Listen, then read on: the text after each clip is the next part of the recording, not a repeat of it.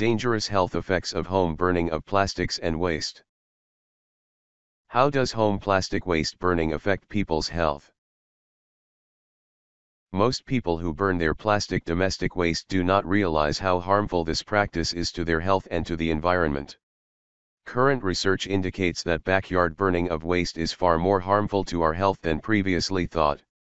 It can increase the risk of heart disease, aggravate respiratory ailments such as asthma and emphysema, and cause rashes, nausea, or headaches, damages in the nervous system, kidney, or liver, in the reproductive and development system.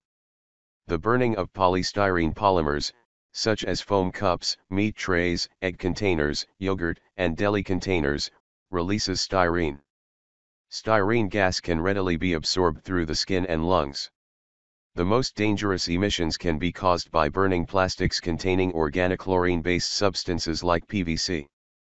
When such plastics are burned, harmful quantities of dioxins, a group of highly toxic chemicals, are emitted.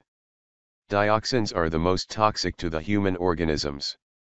They are carcinogenic and a hormone disruptor and persistent, and they accumulate in our body fat, and thus mothers give it directly to their babies via the placenta.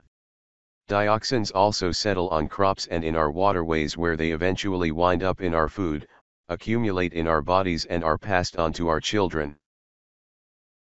What people can do.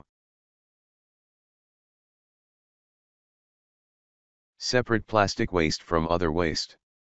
Do not burn any plastics in your yard or house.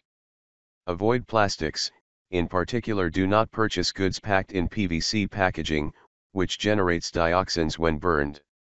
Buy products that can be reused or refilled, glass and metal containers. Demand your municipality to organize recycling of paper, glass, and metals. Return plastics to producer. Bring your plastic waste back to the shop and ask it to be returned to the producer for recycling. Don't burn plastics in your garden or in your house.